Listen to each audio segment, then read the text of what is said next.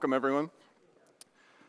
In this talk, we're going to look at 3 identity and access management examples, and we're going to explore how business might evolve their applications in order to solve their digital transformation needs, and how those applications evolve in order to solve the challenges of modern identity management. My name's Jared Hanson, and I'm the chief architect at Auth0, and for those of you familiar with Node.js, also the creator of Passport.js. All right, the scenarios that we're going to look at in order to illustrate identity and access management and the modern needs of it are the following. We're going to start out with a basic website. Now, that's not super interesting, but I think it's important to start there just to set up some concepts. We're then going to look at enterprise single sign-on and API platform and integration. And we'll kind of compare and contrast that to the basic website. I find that a lot of developers, as they start to do these more advanced features, there's a lot of confusion and complexity that they don't understand. And if we can relate it to what is familiar, that's often helpful. What do we mean when we talk about digital transformation and its role with identity and access management?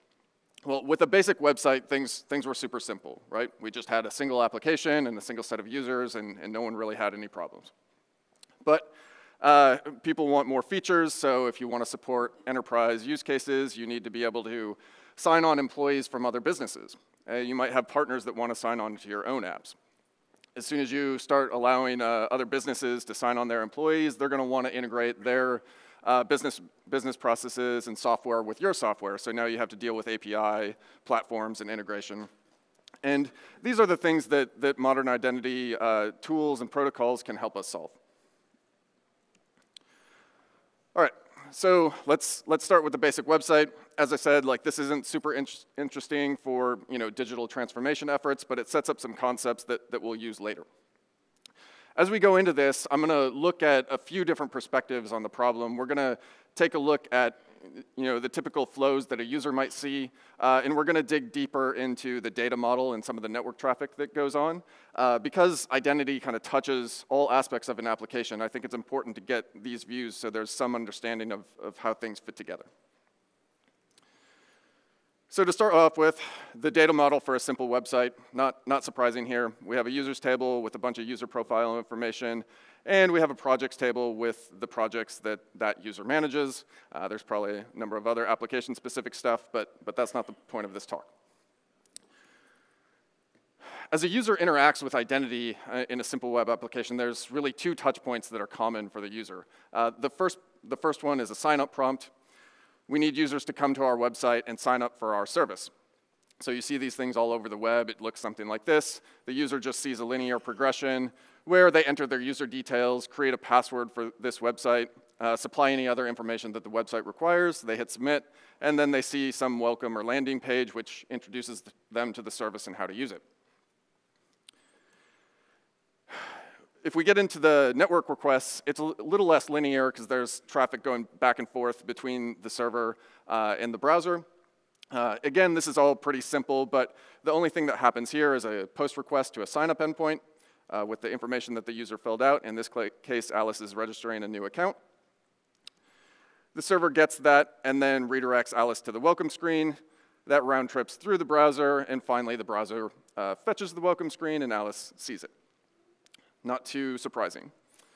Connecting this to our data model, again, really simple. All that happens in this post request is that our backend creates a new user record in the database, and we now have persisted Alice's information. I'm going to introduce some terms as we go through this. The first is that of a directory. A directory is simply a local database where the user information gets stored.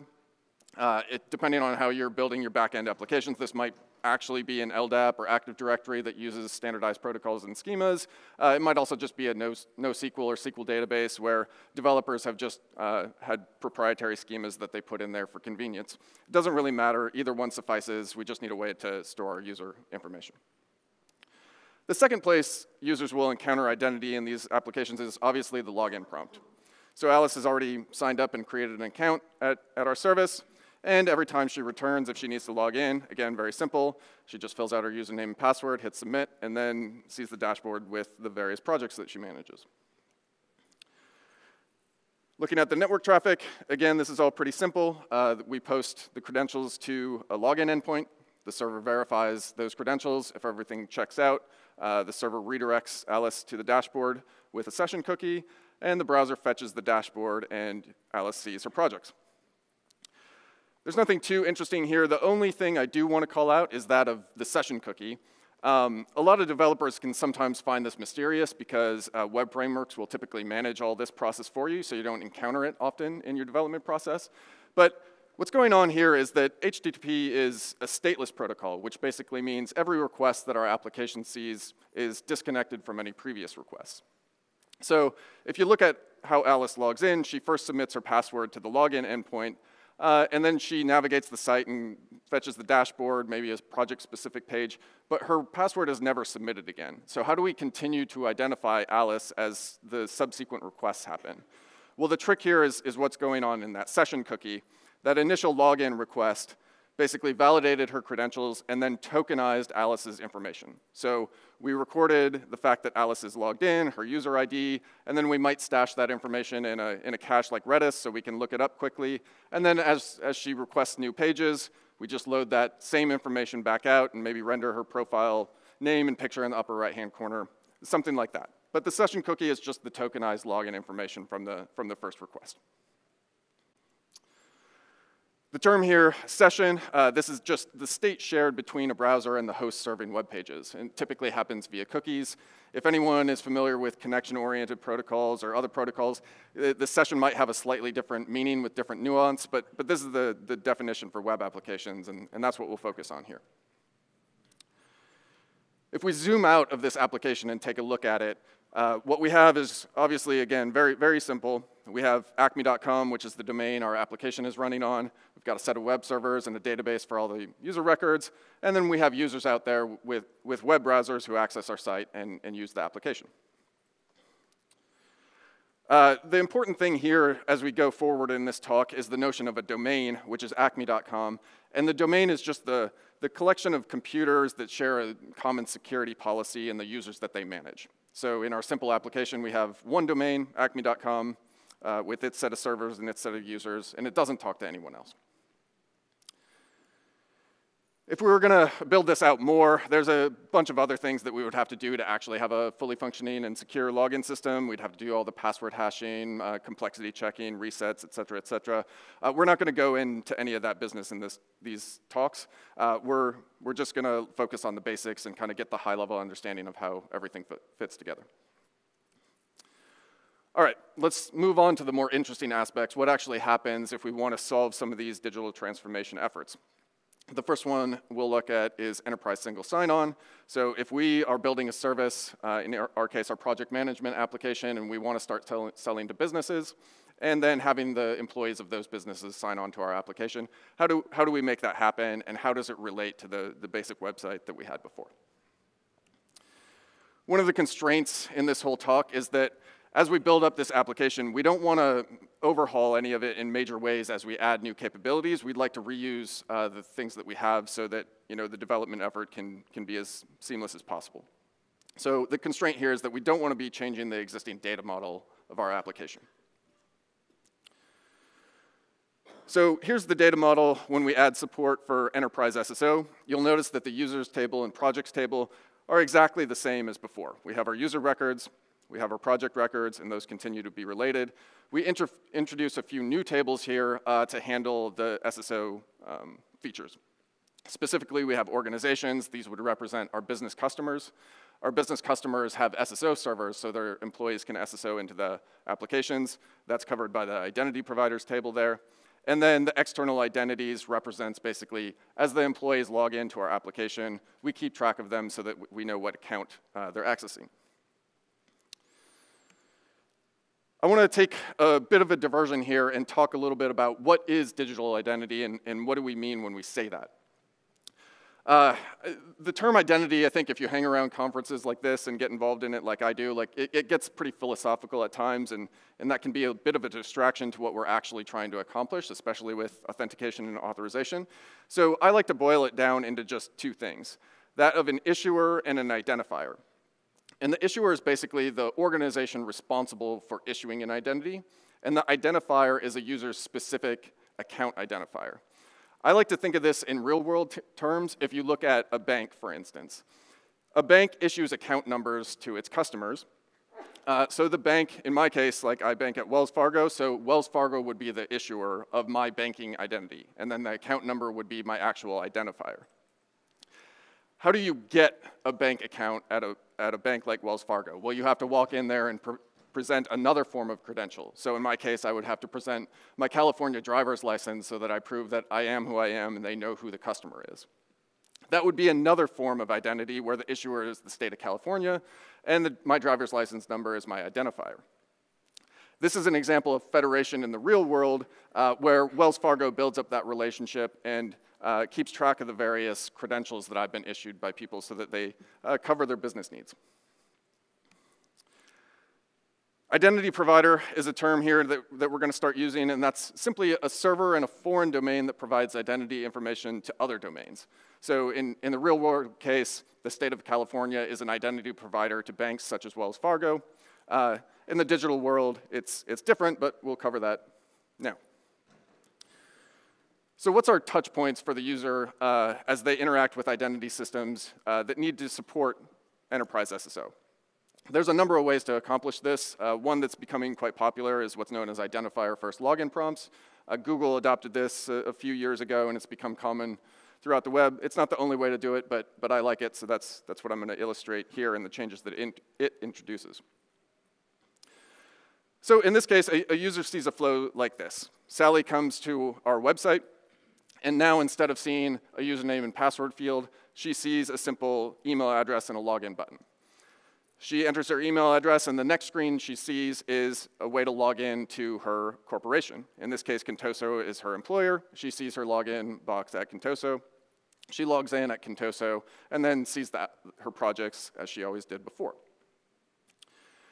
The network requests get a little bit more complicated here. The first one, instead of actually being a password verification, is simply a way to initiate SSO. So her email address is simply submitted to the server. The server then does a lookup. Who's the identity provider for Contoso.com? That's found, and Sally is redirected to her IDP, her corporate sign-on server. In this case, this is an OpenID authentication request. I'm going to use that because that's kind of the newest and more modern protocol that people seem to be adopting. You could accomplish the same functionality with SAML, and that's deployed in a lot of cases. The protocol mechanics don't really matter. It's more around the functionality. In this case, we're authenticating users with their corporate IDP. So Sally gets redirected over there. She logs in, and Contoso validates everything. Contoso might apply other security policies, such as step-up authentication and challenge her with MFA, depending on the application that she's trying to ask. All of that is up to Contoso to decide what their security policy is. If everything checks out, then Contoso redirects Sally back to the application she wanted to access, and the application can now identify the fact that Sally has logged in. In OpenID Connect, this happens via what's known as an ID token. There's some mechanics that go on here of how you get that, but all that's happening here is that Acme.com is relying on Contoso, Sally's employer, to authenticate Sally, and then Contoso conveys that information that Sally has successfully authenticated, and this is her information. So the key bits, again, from the digital identity is the issuer field, which is Contoso.com, and the subject, which is Sally's identifier. And finally, Sally can now see her projects. All the technical considerations have kind of checked out, and she can access the application. One of the things that you'll notice here is that we continue to set a session cookie in the request to the dashboard. So we continue to do authentication as Sally accesses this application as we always have. Nothing changes from the previous kind of simple website. The only thing we've done here is modify the login flow to use OpenID Connect rather than just a simple password in a local account.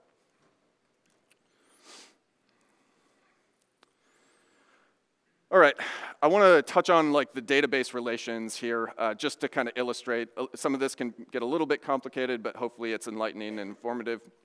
What happens on that first request, again, when Sally enters her email, what our backend server is doing is looking up who the SSO server is for Contoso.com. It finds those records, and that determines where Sally gets redirected. Now, after Contoso then authenticates Sally and redirects us back to Acme, we involve two other tables, the users table and the external identities table. And all this is doing is allowing us to create a local account for Sally as she accesses our application and associate that with the external identity provider. To relate this to my banking example, Wells Fargo is obviously keeping track of what my driver's license number and who issued it was. We do the same thing in federated scenarios where we keep track of the local user accounts and their external identifiers so that we know what's going on. And here we're just illustrating that. In this case, 502 is the new local identifier that we assigned to Sally as she used our application. And there's a bit of an indirection here, but this gets back to the organization, in this case, Contoso, who Sally's employer is. The other thing I want to point out, again, this is the session cookie. It doesn't change from before. We continue to simply use the local user identifier, so Sally is identified by 502. The fact that we introduced federation here hasn't changed anything in the subsequent pages and anything else in our application. It simply affects login. All right, zooming out, now this is where things get interesting. We don't just have a single domain anymore, and this is where federation becomes important. We have acme.com, which is the application that we've always had. It has its web servers and its database. But now anytime it wants to log in a user from one of its business customers, it federates with another domain. It talks to contoso.com or whoever the employer is to log in those users. It does this using a protocol. OpenID Connect, SAML are both examples of federation protocols that allow us to transfer authentication information between these domains. The terms that often get thrown around here are identity provider and relying party. If those are confusing, what's basically happening is that Contoso is the identity provider. That's the one who's issuing identifiers and authenticating employees. And then acme.com is relying on that information in order to function. So acme.com doesn't actually authenticate the users anymore. It just relies on the employer to do it. And we call that the relying party. OAuth also refers to it as a client, so sometimes there's some back and forth. So we've been talking about this term for this whole example, federation. All that is the act of transferring identity information, usually authentication and authorization information between two different domains. So that's the basics of getting enterprise SSO working and what we have to account for. Again, there's a long list of to-do items that we would have to accomplish to make this fully functional. But we've illustrated how we might evolve from a basic website to something that supports enterprise SSO. Using OpenID Connect. Let's talk about API platforms and integration. So now we've got users signing on to our service. They're employees of multiple different companies. All those companies have different integration points, and they want to build applications and processes that integrate our project management capabilities with their line of business. So they want a way now to access our APIs. I think it's interesting, someone from a previous talk mentioned that if you look at the traffic to salesforce.com today, most of the traffic that's going to salesforce.com is not actually users using the Salesforce integration. It's actually API traffic of all the various vendors that have implemented different applications on top of their platform. So APIs become very, very important and oftentimes account for more traffic than just our typical user applications. And it allows us to build out, transform an application into a platform and build out a developer ecosystem. So what does the data model look like if we want to do this? Again, we haven't changed anything from before. The users and projects table remains the same. The organizations and the tables that we introduced to support SSO also remain the same. But we introduce a couple more tables here in order to deal with applications that now want to integrate with our service. I've used terms from the OAuth specification here, so there's things called clients. Those are basically the applications that we're using that third parties are developing. Resource servers, which represent our APIs. So our project management API would be a resource server. If we have other APIs, we'd have multiple resource servers. And then we have authorization grants, which just track the permissions that users have consented to and issued to the applications that they use. So what does the user interface look like as a user might encounter authorization as we build out our API platforms? this is kind of the typical example. You have something like a Connect to Acme button that one of our vendors or integrators might put on their website. In this case, we have Fabricam.com, who wants to integrate with our project management applications and puts this button on their website. A user will click that. They'll be redirected to acme.com, where we'll collect consent and log the user in. And then finally, the user will be returned back to the application that they wanted to access, and Fabricam can do integration with our APIs. How does this look like? It's a little bit cut off there, but the first request is pretty simple. It's not important. The user just clicks a button, which initiates this whole process. This process then does a OAuth authorization request over to our service, acme.com. And at this point, acme.com will step in and log the user in, show consent dialogues, any sort of security policies that we might deem appropriate as an API provider in order to protect the user's account. So the user will interact with acme.com to fulfill all those obligations. And once it's all fulfilled, the user will be redirected back to Fabricam, where they can continue to use the application. Now, for the people paying attention to all the protocol mechanics, you'll notice a lot of similarity here between what happened in this API integration scenario and what previously happened in the enterprise SSO scenario, where all of these requests are using a single protocol. In this case, it's OAuth, and before we used OpenID Connect, which is just a set of extensions to OAuth. So the nice thing about using that protocol is that we get a lot of stuff for free because we can just share a common set of code bases and a common set of protocols between the two use cases, authentication and authorization. So at the end of this, instead of an ID token that was issued before to identify Sally, we issue an access token.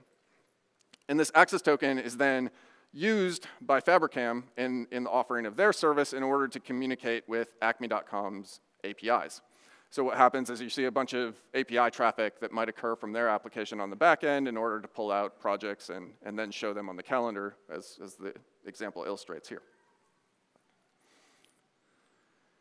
Let's zoom out. Again, we have two domains just like we had in Enterprise SSO. In this case, we have acme.com, which once again is the service that we've been building. We've introduced some API servers here that are now separate from our normal web application. And we have Fabricam and other vendors that might sit off to the side, integrating with our API. And they do that by making OAuth requests in order to obtain access tokens. Again, the terminology here, Acme's role has kind of been reversed. It's now acting as an identity provider in the sense that it's Acme's users that are granting consent and logging in, and Fabricam is relying on Acme, not just for identity information, but also APIs as well in this case. Once again, this to-do list, it gets fairly long.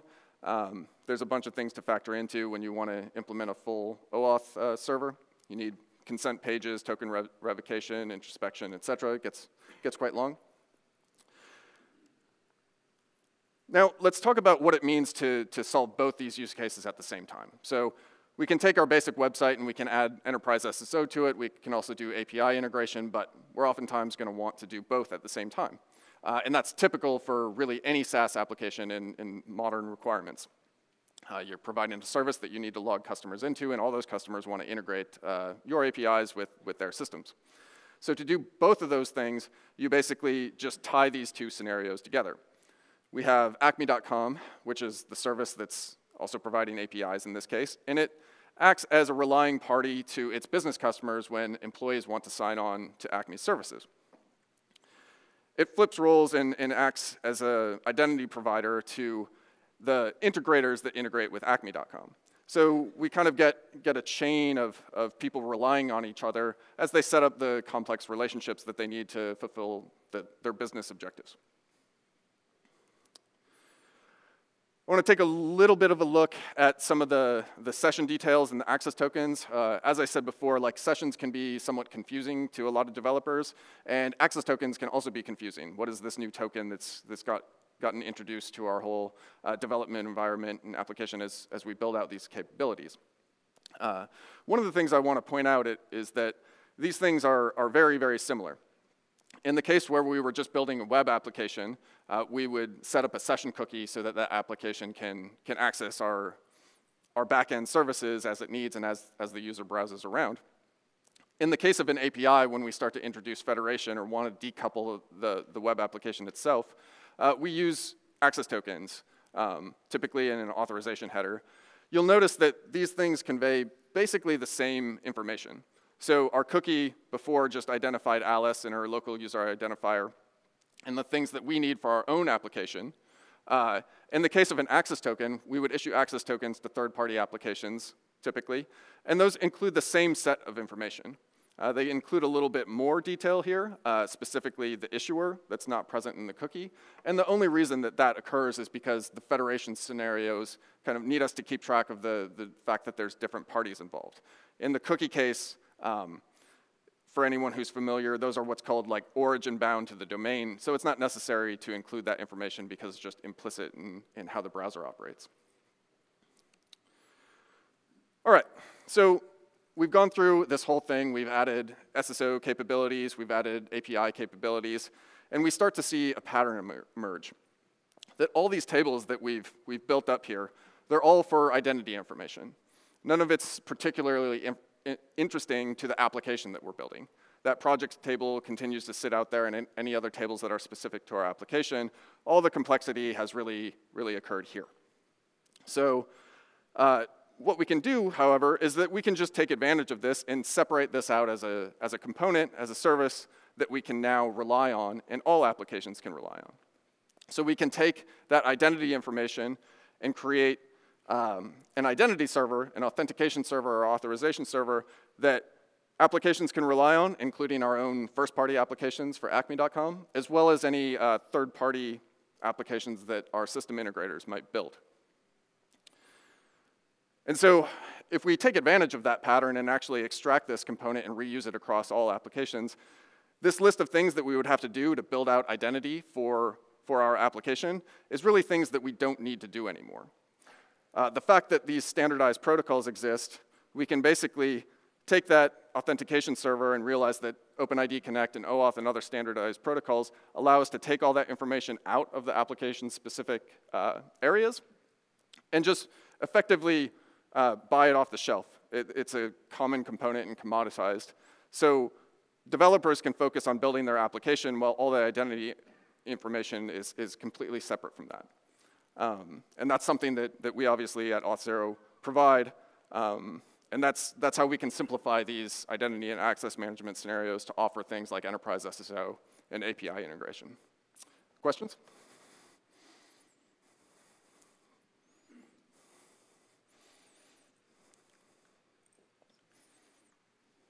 No? Yep, go ahead. So this was a simple case, right? Mm-hmm. What happens in a more complicated case where you might have like 100 different identity providers and just your one unique resource? Would you still follow that same pattern? Yeah, I think like it's hard to present like complex OAuth cases just in a presentation, so you kind of got to distill it down. But I think one of the key points to take away is that these patterns just repeat. Like it's the same implementation that you can scale out to as many things as you want. So if we have 100 different business customers that are accessing our service, we just have to set up the SSO between them. And if you do things like identifier first login, there can be a single login page that, you know, the user types in their corporate email address and we just redirect to that identity provider. It doesn't have to change sort of any of the UIs or any of the things that we have to count for. We're just reusing all the same infrastructure. Yep.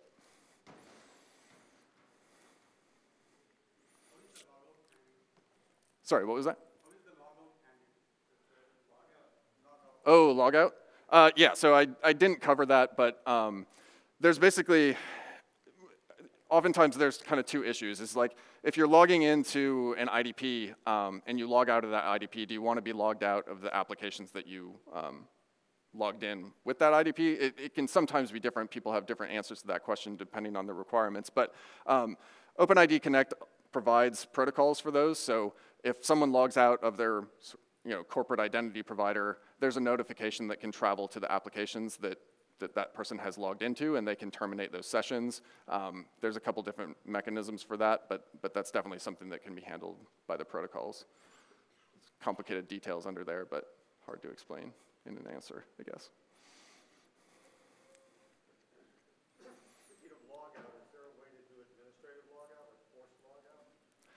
Yeah, so effectively that's kind of the same thing. If you were to, as an application, if a user logged in to you as an application, you would just receive a notification that a logout happened. You wouldn't necessarily be aware that that was a user-initiated logout or an administrative logout. You'd simply receive the notification and terminate the session. So there might be different tooling on the back end so that administrators can go in and like look at active sessions, or it might happen automatically when a user is deprovisioned, but the sort of logout mechanic would be the same. So kind of like the single logout, the way you answered that question. Uh-huh. Administrative logout has to deal with multiple applications as well. So you would have to have a mechanism for it. Yeah, so one of the things that, this is kind of one of the benefits of getting like a, not implement authentication server yourself. So an authentication server that's, got the full range of functionality will keep track of all the applications that the user has logged into, right? So when that user logs out, either because they initiated it or an admin did, then the logout notification will be sent to all the applications that were bootstrapped in that session. So it's kind of, as many applications as the user is using would be logged out. So the applications have to be instrumented to receive that message. Yes, that's right. Mm-hmm. Yep. Mm-hmm.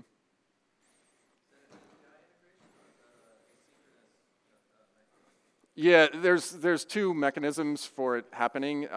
One is like a back channel logout. So if you have a typical kind of back-end based application, the identity provider, the corporate IDP, whatever the case may be, would basically send an API between those two systems on the back end, and there'd be no involvement on the front end. There's another case where if you're building like a single page application that might not have a back end, you can receive those notifications via a front end channel too.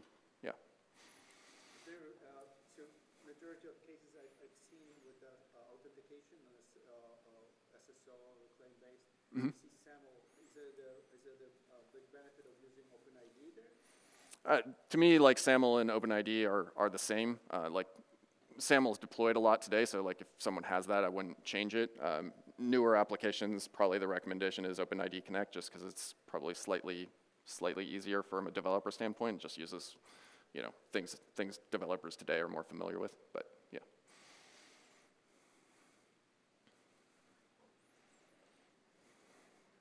Good.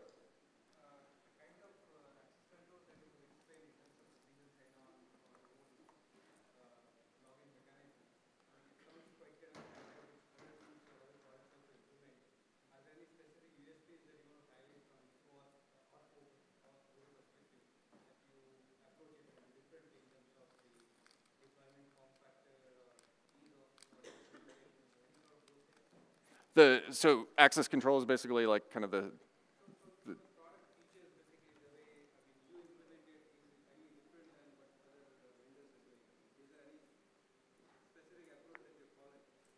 Oh, in terms of Auth0, how we've done things. So what Auth0 has is we have what we call rules, which is basically when a user logs in to any application, we will execute rules, which are just a set of JavaScript code. So any customer of ours can write whatever JavaScript logic they want to look at the user's details and what application they're trying to access, and then apply various different rules. So it's all code-based in our environment. It's not declarative like some other approaches might be. Yeah.